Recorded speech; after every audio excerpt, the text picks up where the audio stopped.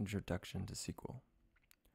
Welcome to SQL Bolt, a series of interactive lessons and exercises designed to help you quickly learn SQL right in your browser. What is SQL?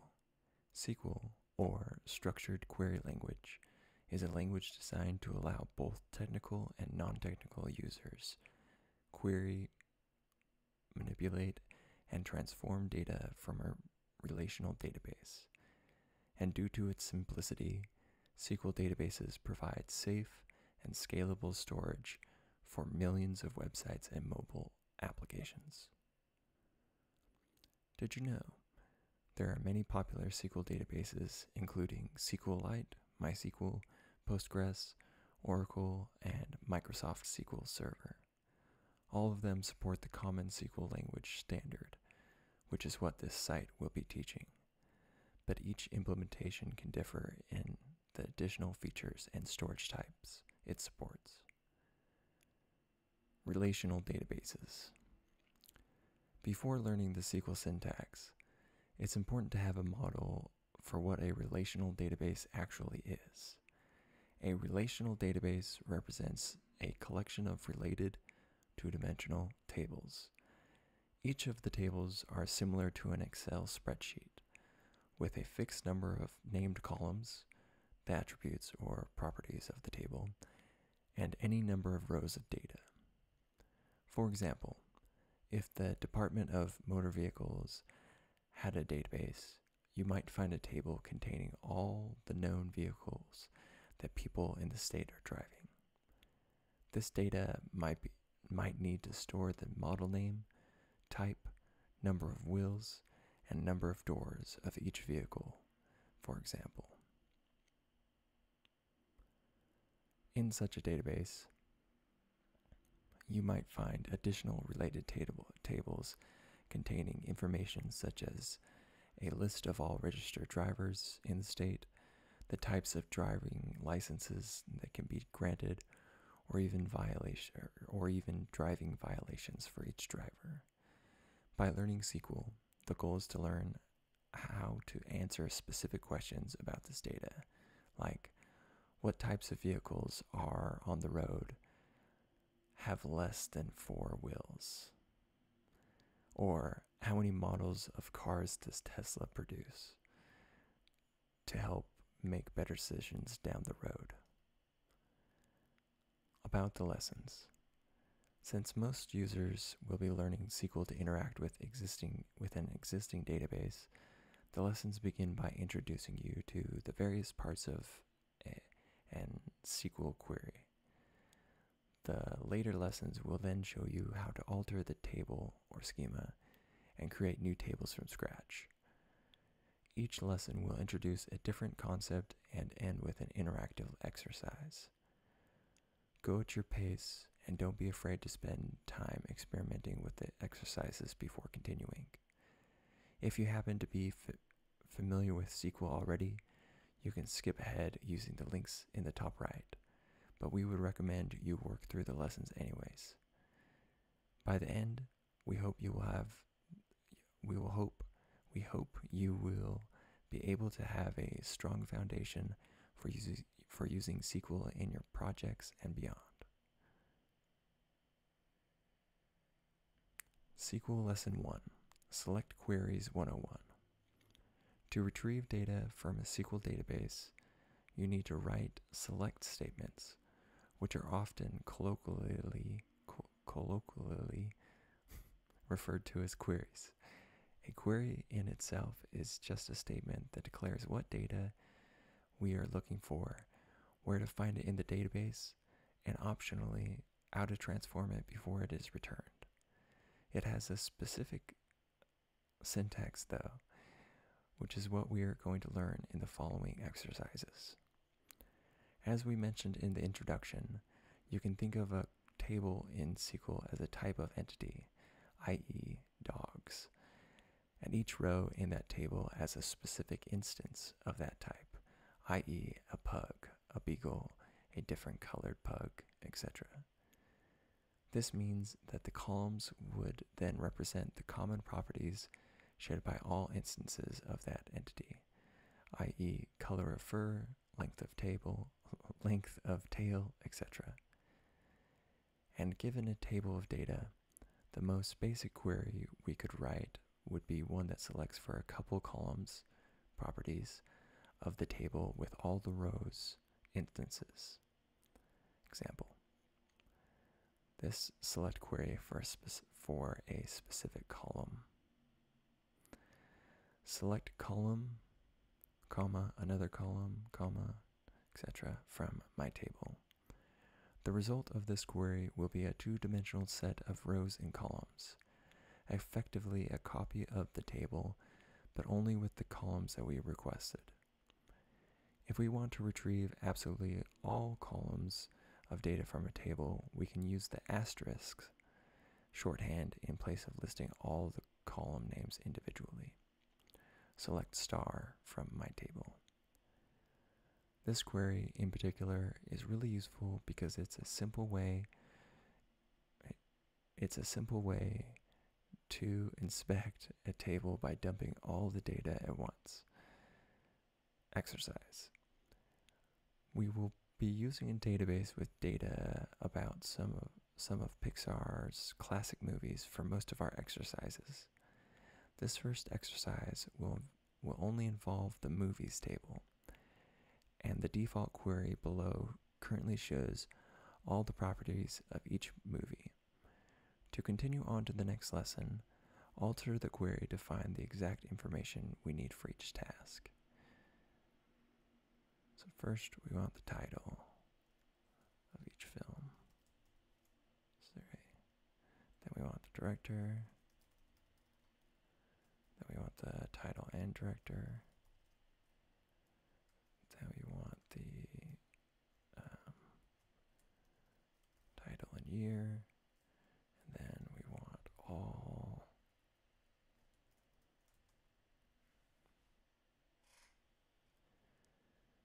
SQL Lesson 2, Queries with Constraints, Part 1.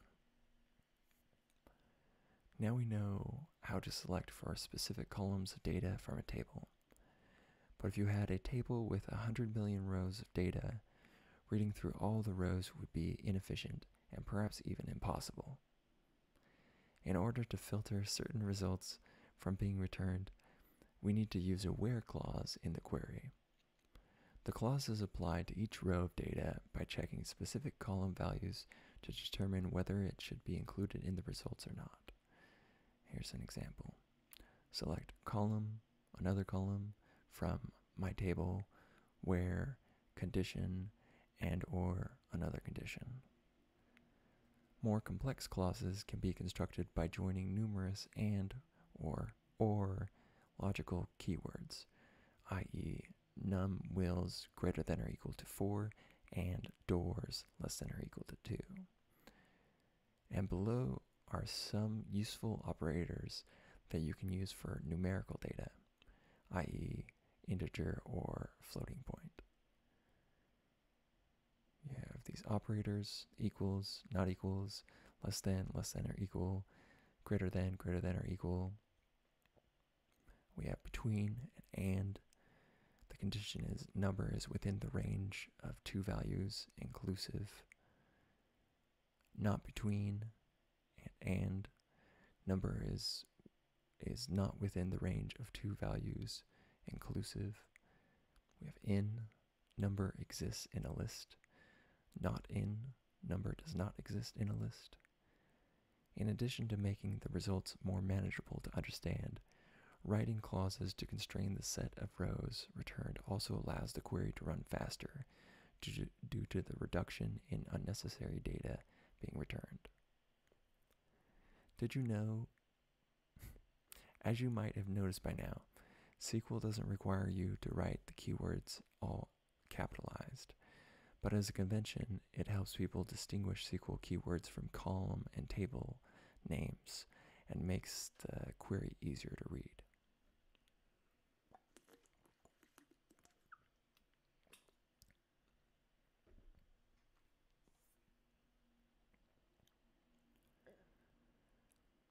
Using the right constraints Find the information we need from the movies table for each task. Find the movie with a row ID of 6.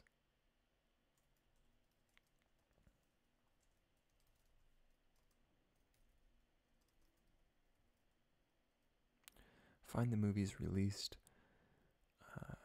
in the years between 2000 and 2010.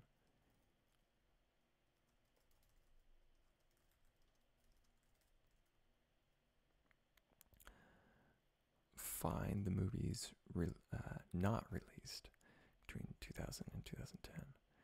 Find the first 5 Pixar movies and their release year.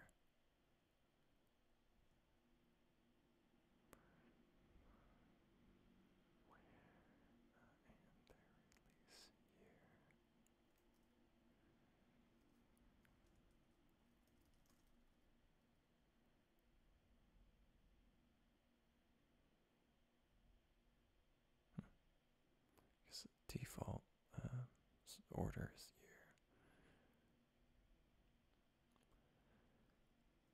year. SQL Lesson 3, Queries with Constraints, Part 2. When writing where clauses with columns containing text data, SQL supports a number of useful operators to do things like case-insensitive string comparison and wildcard pattern matching. We show a few common text data specific operators below. Equal, not equal, like, not like, percent, used anywhere in a string to match a sequence of 0 or more characters. Underscore, used in a string to match a single character. Again, only with like or not like. In, string exists in a list. Not in, string does not exist in a list. Did you know? All strings must be quoted so that the query parser can distinguish words in the string from SQL keywords. We should note that while most database implementations are quite efficient when using these operators, full text search is best left to dedicated libraries like Apache, Lucene, or Sphinx. These libraries are designed specifically to do full text search, and as a result are more efficient and can support a wider variety of search features, including internationalization and advanced queries.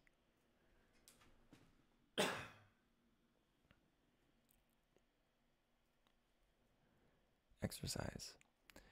Here's the definition of a query with a where clause again. Go ahead and try to write some queries with the operators above to limit the results to the information we need in the task below.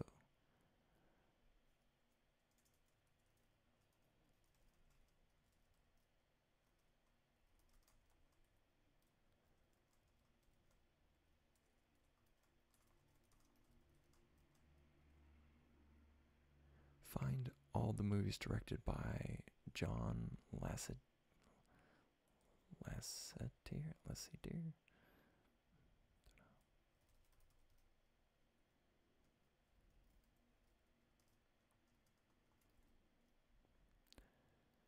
Find all the movies and director not directed by John Lasseter. Find all the Wall-E-ish movies.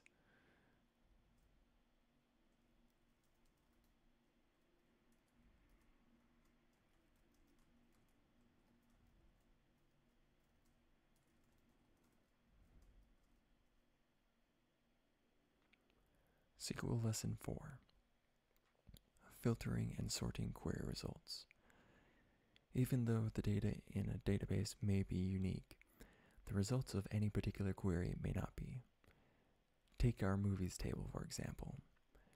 Many different movies can be released the same year. In such cases, SQL provides a convenient way to discard rows that have a duplicate column value by using the distinct keyword. Select distinct column, another column from my table where conditions.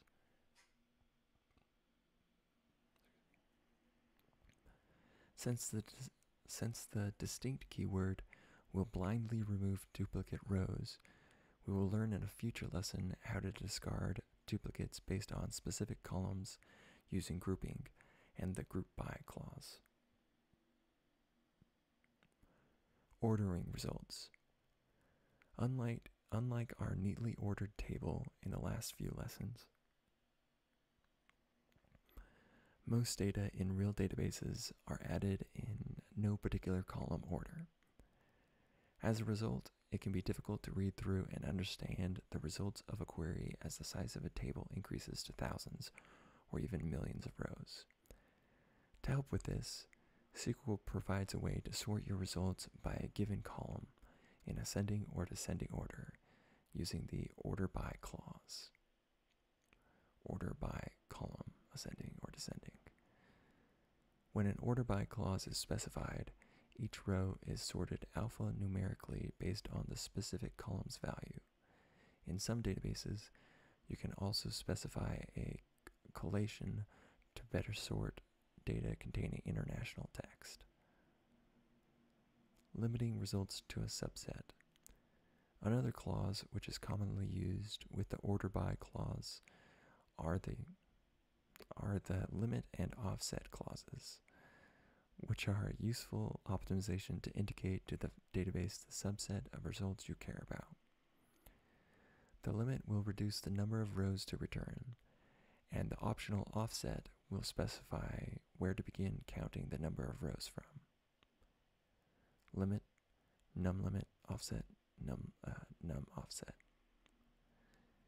If you think about websites like Reddit or Pinterest, the front page is a list of links sorted by popularity and time, and each subsequent page can be represented by sets of links at different offsets in the database. Using these clauses, the database can then execute queries faster and more efficiently by processing and returning only the requested content. Did you know? If you are curious about when the limit and offset are applied relative to the other parts of a query, they are generally done last after the other clauses have been applied.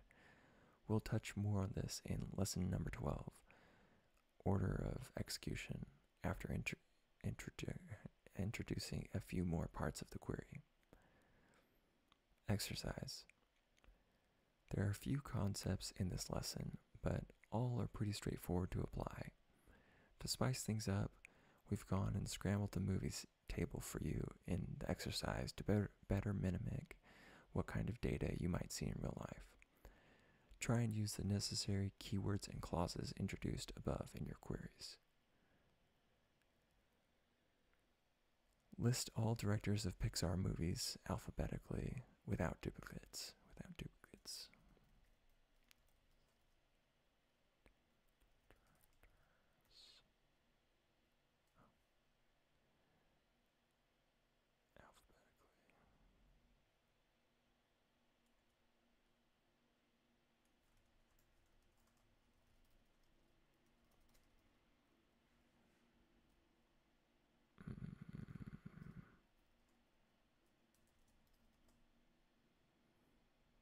Oh, Pixar movies.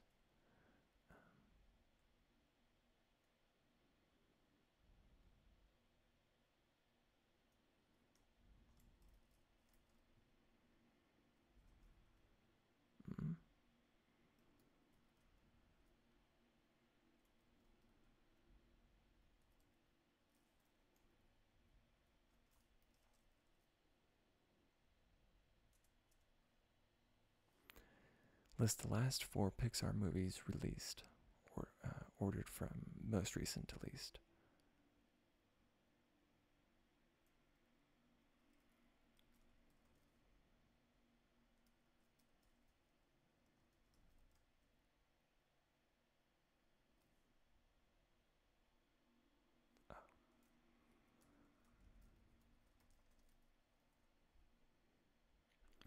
List the first 5 Pixar movies sorted alphabetically.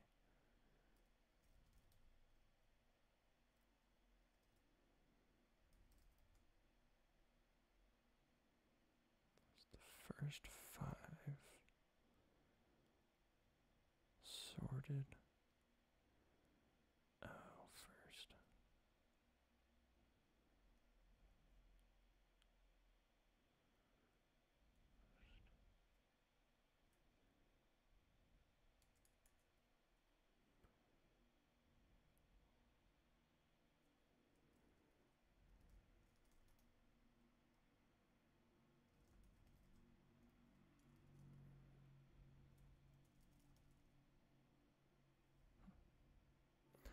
List the next 5 movies, Pixar movies sorted alphabetically.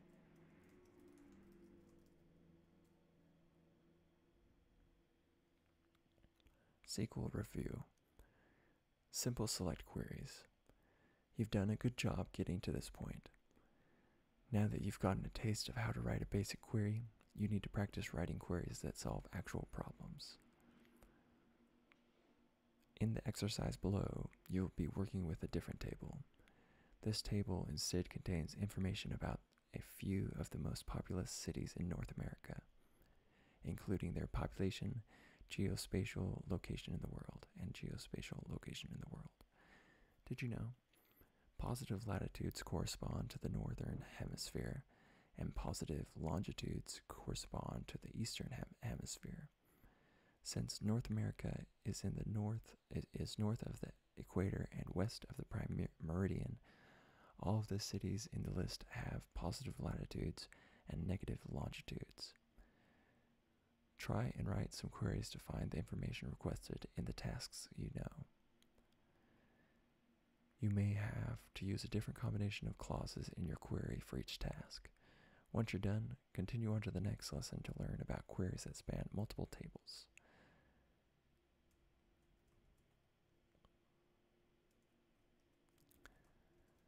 List all the Canadian cities with their populations.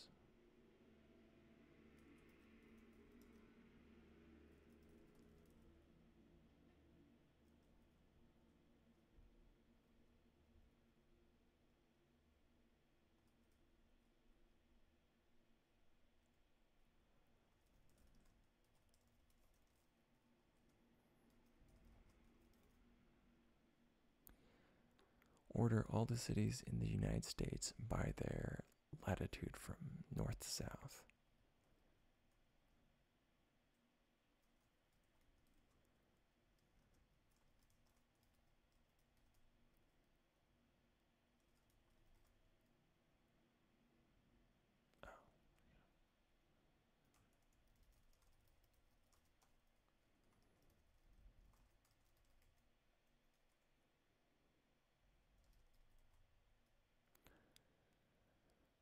List all the cities west of Chicago, ordered from west to east.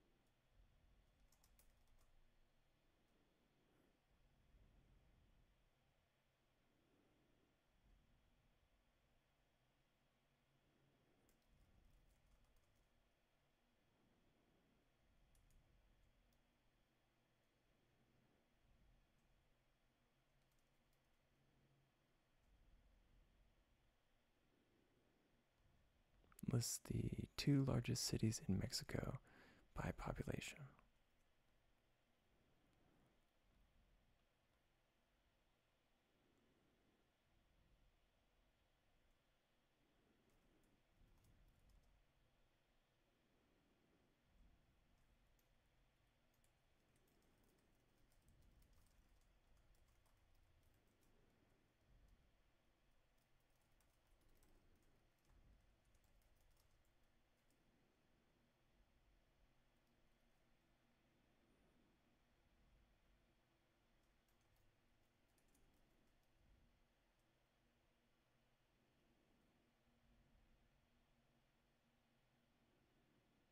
Mhm.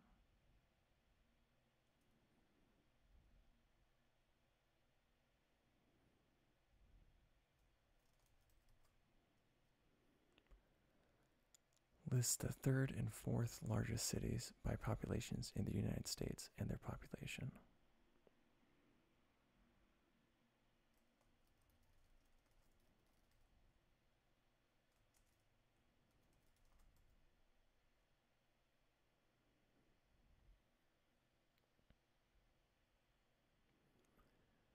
SQL Lesson 6. Multi-table queries with joins. Up to now, we've been working with a single table, but entity data in the real world is often broken down into pieces and stored across multiple orthogonal tables using a process known as normalization. Data normalization, or database normalization. Database normalization is useful because it minimizes duplicate data in any single table and allows for data in the database to grow independently of each other, i.e., types of car engines can grow independently of each type of car. As a trade-off, queries get slightly more complex since they have to be able to find data from different parts of the database, and performance issues can arise when working with many large tables. In order to answer questions about an entity that has data spanning multiple tables in a normalized database, we need to learn how to write a query that can combine all the data and pull out exactly the information we need. Multi-table queries with joins. Tables that share information about a single entity need to have a primary key that identifies that entity uniquely across the database. One common primary key type is an auto-incrementing integer because they are space efficient. But it can also be a string, hash value, so long as it is unique. Using the join clause in a query, we can combine row data across 2 separate tables using this unique key. The first of the joins that we introduce is the inner join. Select column from my table, inner join another table on mytable.id equals another table.id. The inner join is a process that matches rows from the first table and the second table, which have the same key, as defined by the on constraint, to create a result row with the combined columns from both tables. After the tables are joined, the other clauses we learned previously are then applied. Did you know? You might see queries where the inner join is written simply as join. These two are equivalent, but you will continue to refer to these joins as inner joins because they make the query easier to read, easier to read once you start using other types of joins, which will be introduced in the following lesson. Exercise. We've added a new table to the Pixar database so that you can try practicing some joins. The box office table stores information about the ratings and sales of each particular Pixar movie, and the movie ID column in that table corresponds to the ID column in the movies table, 1-to-1. Try and solve the tasks below using the inner join introduced above. Find the domestic and international sales for each movie.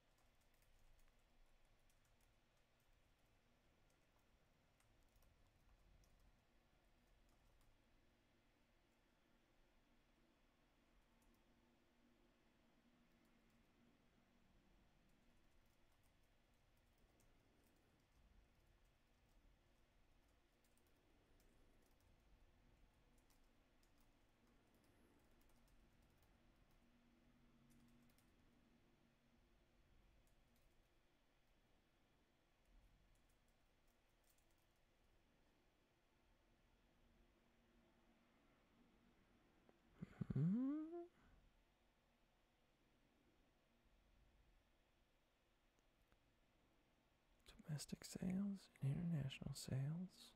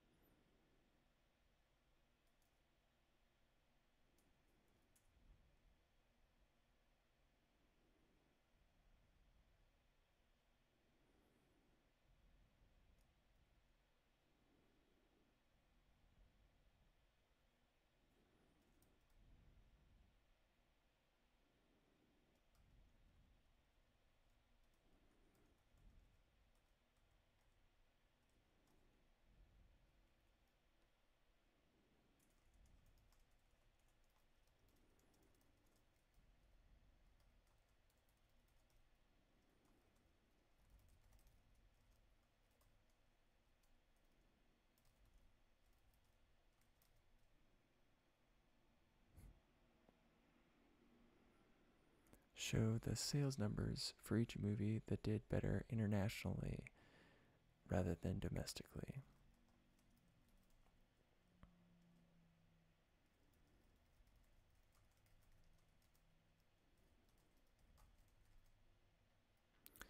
List all movies by their ratings in descending order.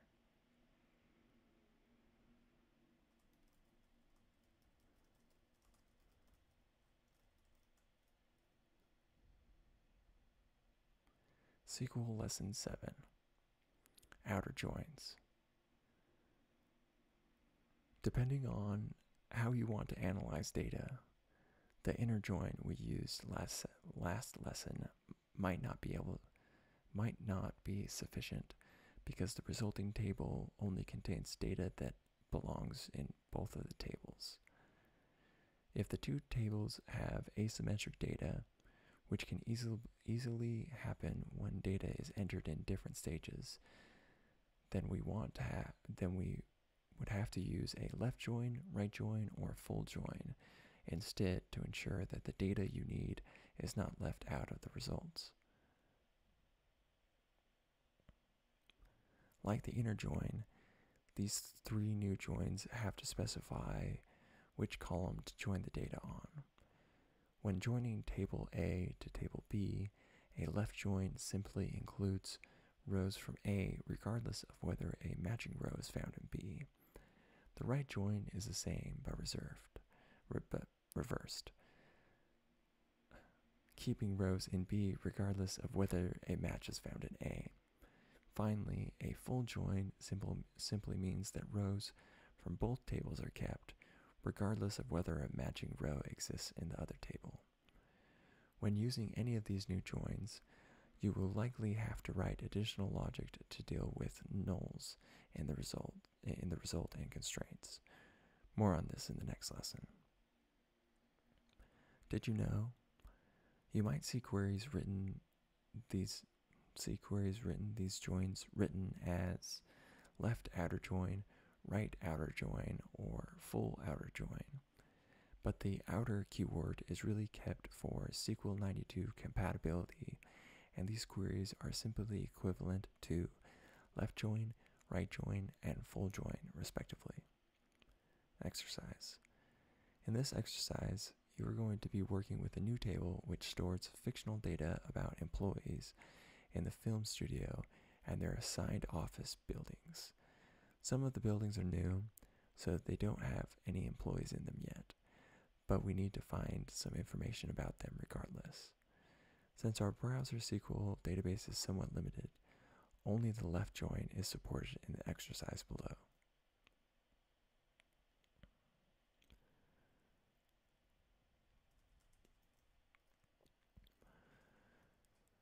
Find the list of all buildings that have employees.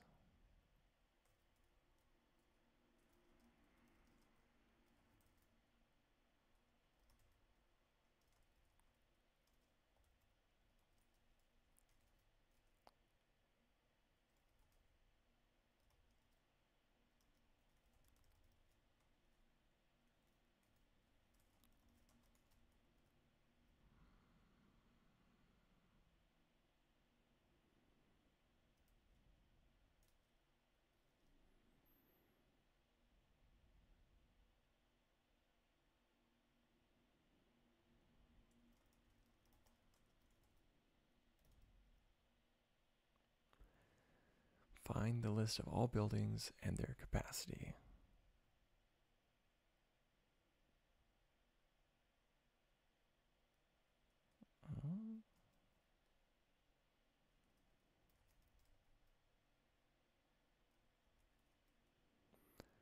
List all buildings with the distinct employee roles in each building, including empty buildings.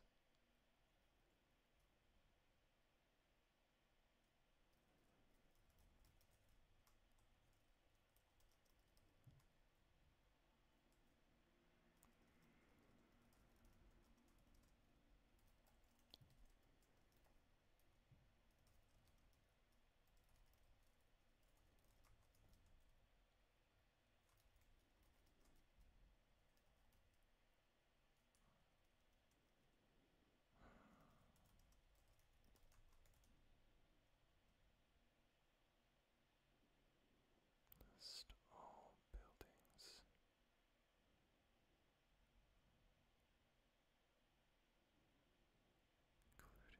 Including empty buildings.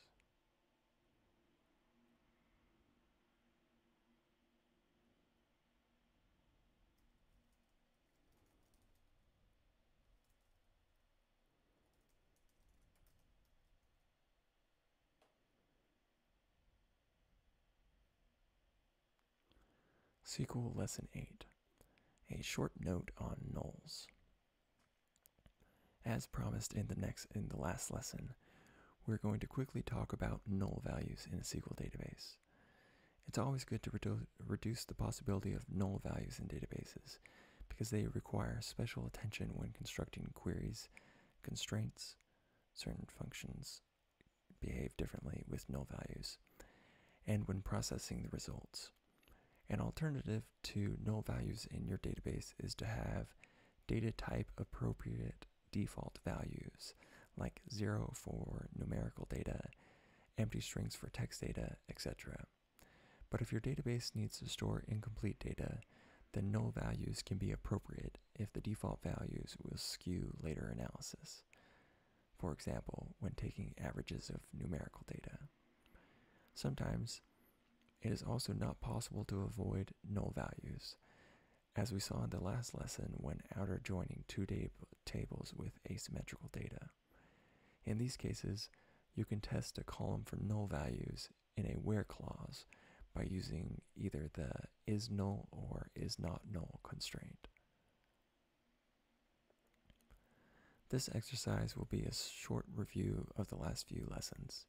We're using the same employees and buildings table from the last lesson, but we've hired a few more people who haven't yet been assigned a building. Find the name and role of all employees who have not been assigned to a building.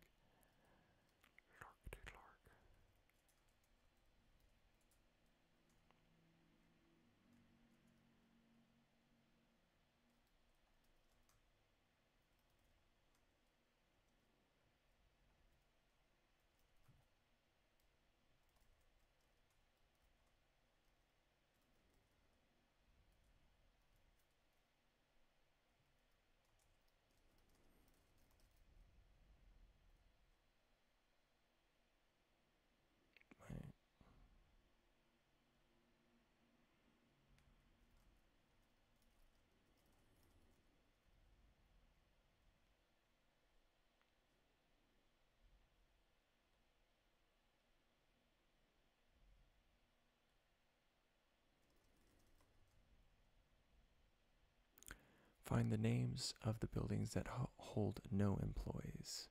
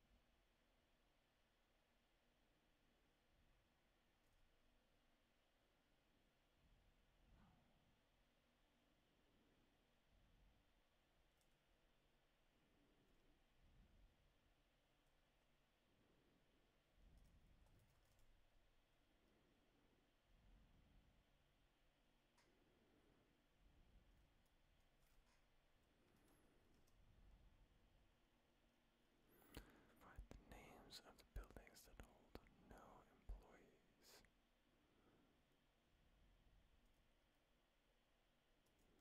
Which one?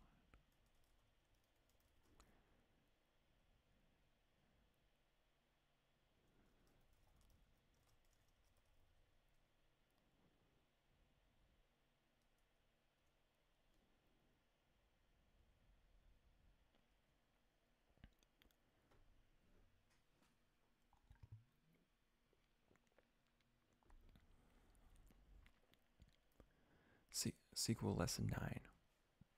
Queries with expressions. In addition to querying and referencing raw column data with SQL, you can also use expressions to write more complex logic on column values in a query. These expressions can use mathematical and string functions along with basic arithmetic to transform values when the query is executed, as shown in this physics example. Let's go to standing.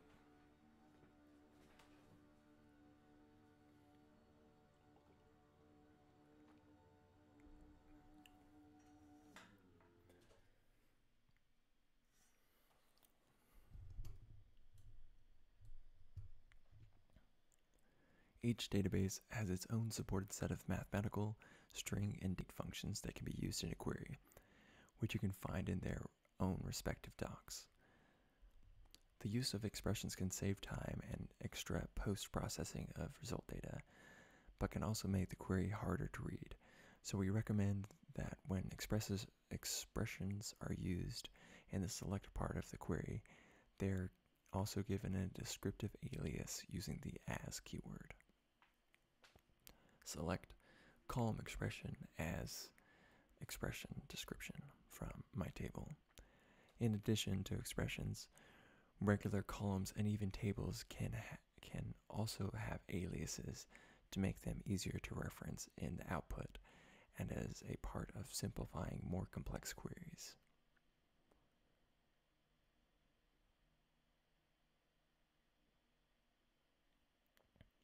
Exercise. You're going to have to use expressions to transform box office data into something easier to understand for the tasks below.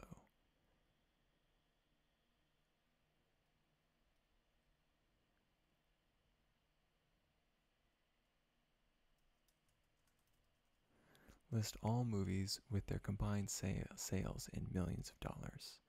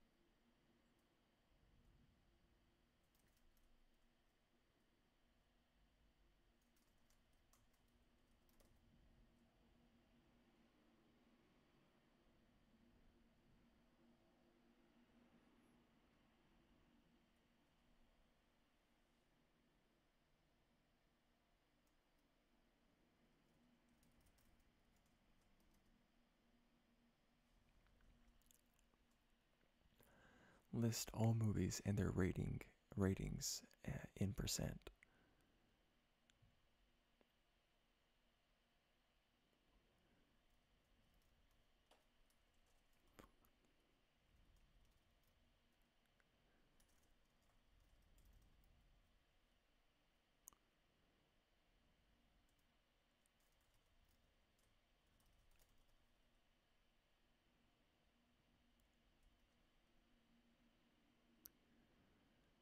List all movies that were released on even number of years.